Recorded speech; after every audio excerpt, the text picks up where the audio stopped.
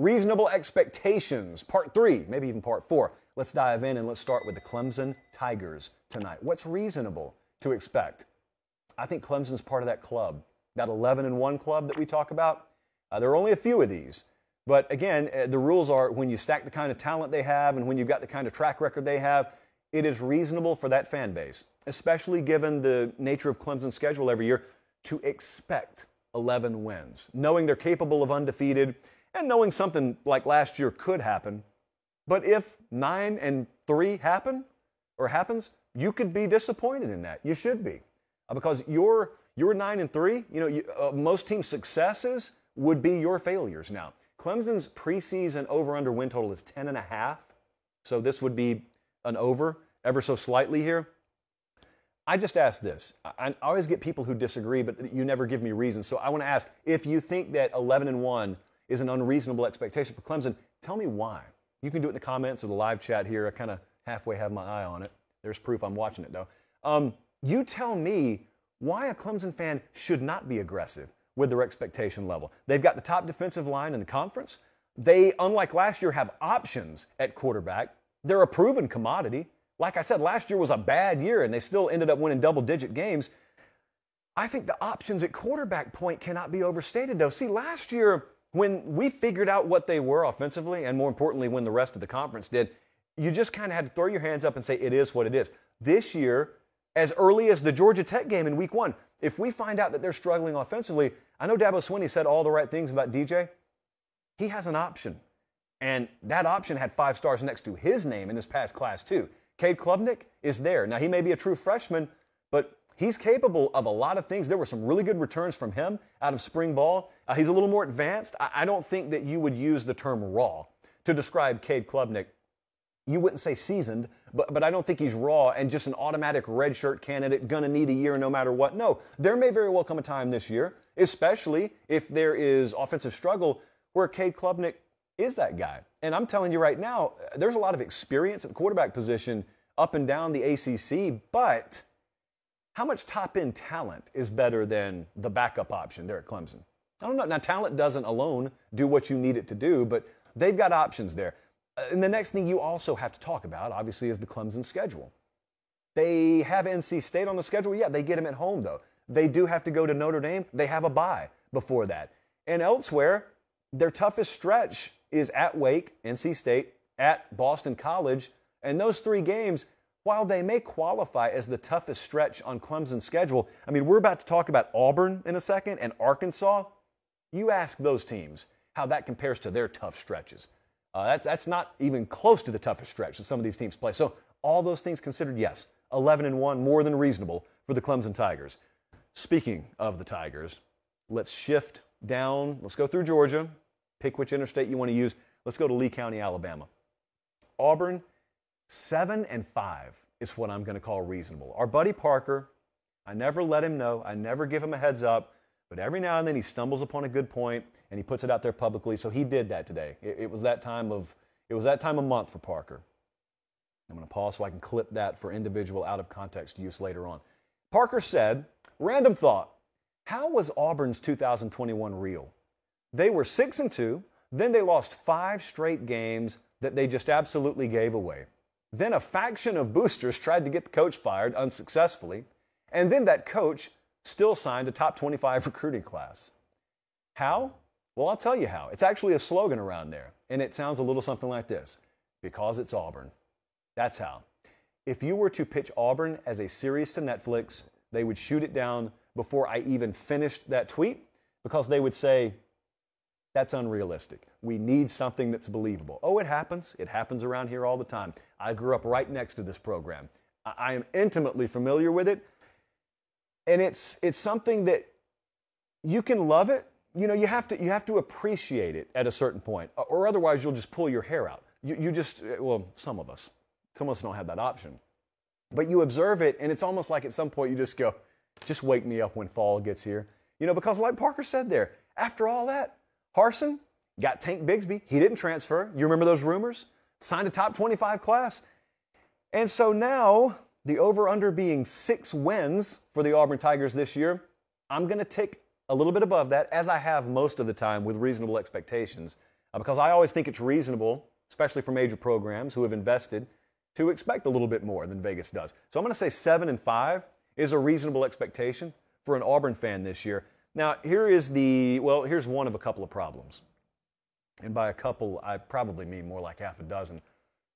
There's a saying out there, sometimes I buy into it, sometimes I don't.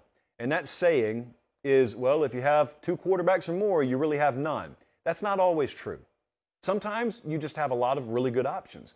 For instance, Texas A&M's got a couple of them right now. I think they have 2 quality quarterbacks, maybe 3, depending on what Wegman does. I think LSU has more than one capable and quality quarterback right now. At Auburn, though, I don't know that they have that.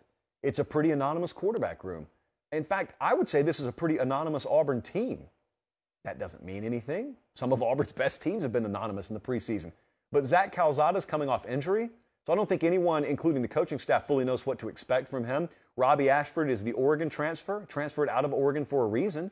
I don't think that they were necessarily thrilled with what they got from TJ Finley last year. What is Auburn at quarterback? It's an easy question. That's where you always have to start with these teams. But then you extend out beyond that.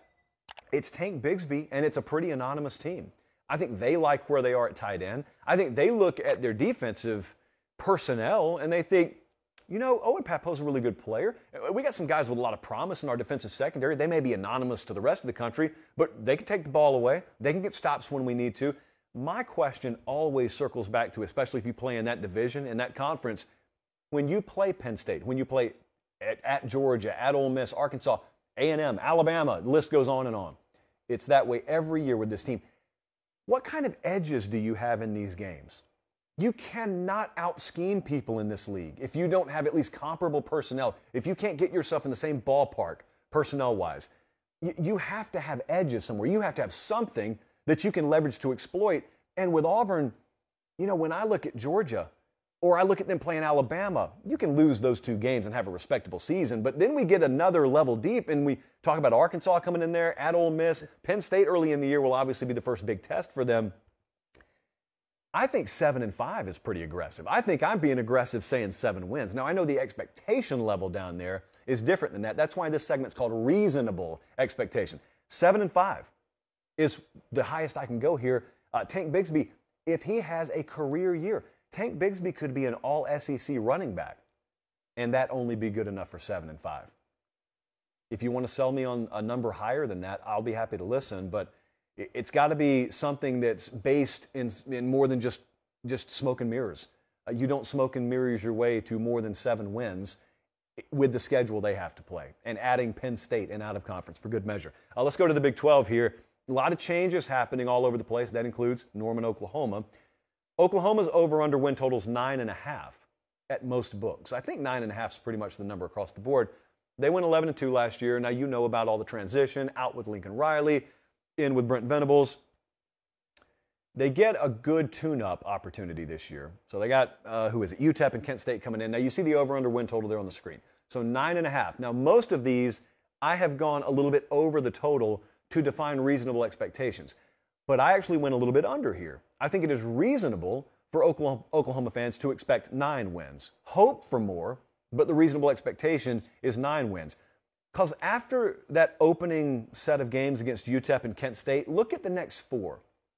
You know, there's no time, in other words, if you're wobbly in that game at Nebraska, which is not a crazy concept with a first-year staff and a first-year head coach in town, if you're wobbly at Nebraska, there's no let-up. Kansas State is very much a dark horse team in the Big 12 this year. Then they go to TCU the next week. Then they got Texas and Dallas the week after that. There is no even semblance of an ability to work on anything or, you know, maybe let your guard down until the Kansas game, and that's a month later.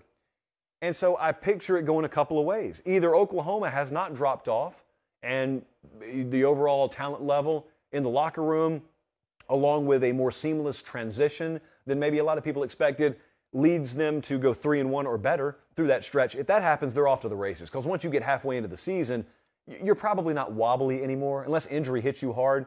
We know what Oklahoma under Brent Venables is going to be in 2022 by that point. And if they get there, yeah, we can redefine this. I'm looking at that 4-game stretch at Nebraska, Kansas State, at TCU, Texas. Oklahoma fans could sell themselves on winning every one of those games. they may be favored in every one of those games. What I'm saying is they are all also losable. There's a path there. So if we're working in the law of percentages, in the world of percentages, I have to look at that and figure, there may be a stumbling block in there somewhere. And then down the stretch, it's at Iowa State, Baylor, at West Virginia, Oklahoma State, at Texas Tech. These are just, I know they're all winnable. That's the big trick. It's the same thing with USC, ironically. That's where Lincoln Riley went. You look at Southern Cal's schedule. Every one of those games looks winnable. Oklahoma, every one of those games looks winnable. That's the trick in this whole schedule formulation and reasonable expectation argument. You notice on this show, we do not go up and down the list and go, that's a win, there's a loss, that's a win. I just don't think there's skill in that. Guys, there's hardly any skill in that the week of the game. You think I'm about to sit here and tell you what Oklahoma Baylor is going to look like on November 5th?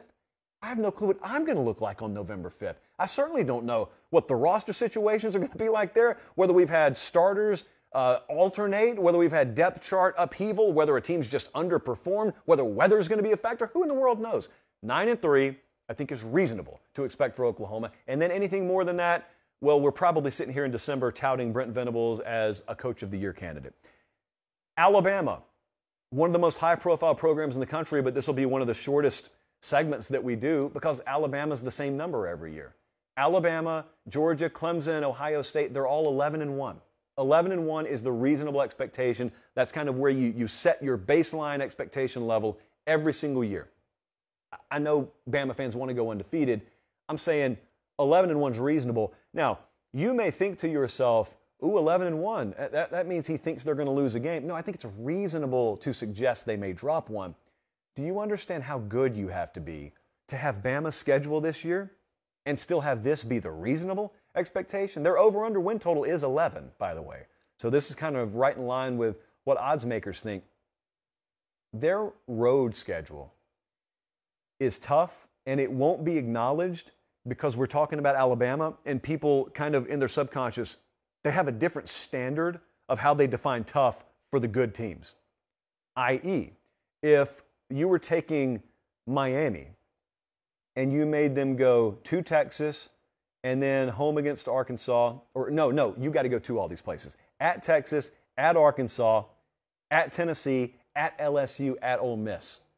Or have Michigan do that. You know, have Oregon do that. Do you understand how big a deal that would be? Just rule of the show. If you know me, if you claim to be a friend of mine, and you are calling me during the show, you are getting deleted out of the eye, Josh. We continue. That road stretch is brutal.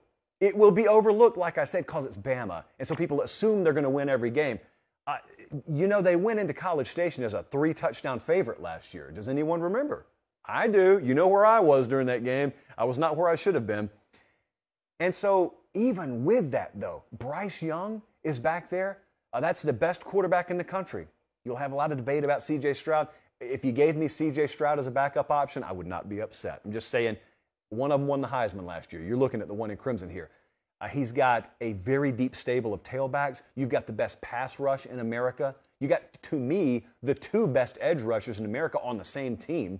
And they've got a very, very veteran, seasoned, talented secondary. There are so many blinking green arrows on Alabama that even with that road schedule, you still find a way to say it's reasonable, 11-1. I guess that wasn't as short as I thought it'd be.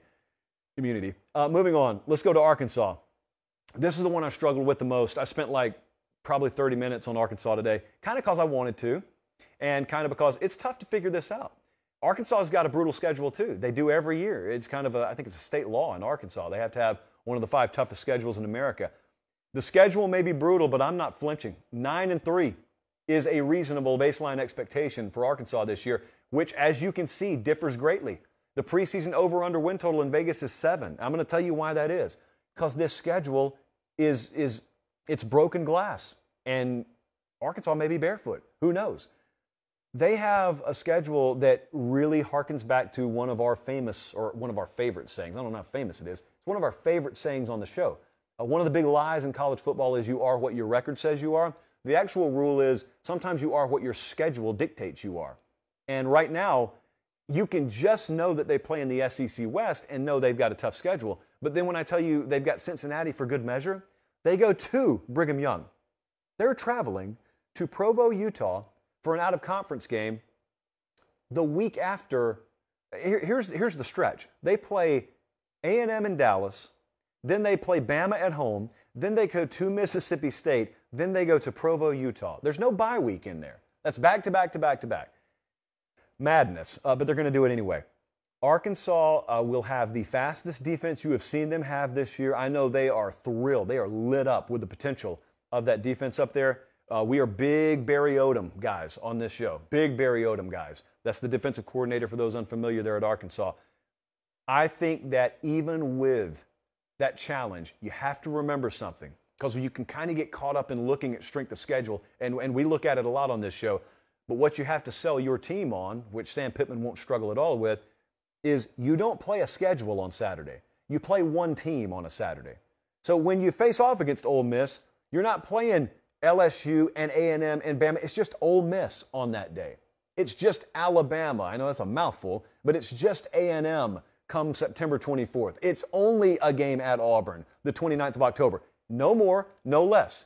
And the fact of the matter is, including the Bama game, since it's in their building, they're going to think they're capable of winning every game. And I, at the very least, think they're capable of competing in every game. So 9-3, I know it differs. It is totally detached from what the Vegas reality says Arkansas is. I think they're that good a team. 9-3 this year, I think, is reasonable.